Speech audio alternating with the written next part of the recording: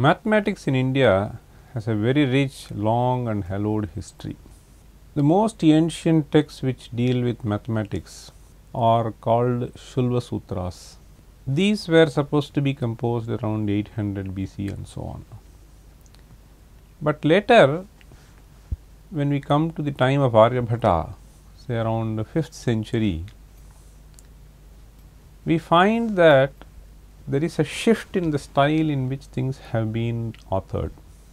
These texts are primarily composed in the form of verses. So, one distinction that we find between the literature of mathematics that is found elsewhere and the literature that we find in India is that they are composed in the form of verses. So, mathematics in metrical form is something which is quite unique to India, and metrical form has its own advantages and to a certain extent disadvantages the way you look at it. It is common to find literature which deals with romance, which deals with history, etc., being composed in the form of poetry, but a technical subject like mathematics to be composed in the form of poetry is not an easy task. You may not be able to easily bring in the numbers to fit in the metrical form.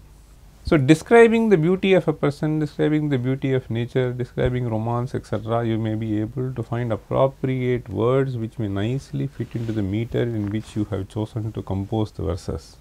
But if you do not have a mechanism by which you will be able to plug in the numbers which will fit the meter, it is not possible for you to compose mathematics in metrical form. So, what Indians have done is they have devised mechanisms by which they will be able to represent all these numbers in metrical form as well. So, this is one aspect. The other aspect is you may have to write the formula also in metrical form, and your formula may be sometimes simple, maybe little more complex, in which case you may have to choose an appropriate meter to actually complete that formula in that verse itself. So, there are some various restrictions with which you may have to deal with when you choose to compose in the form of poetry.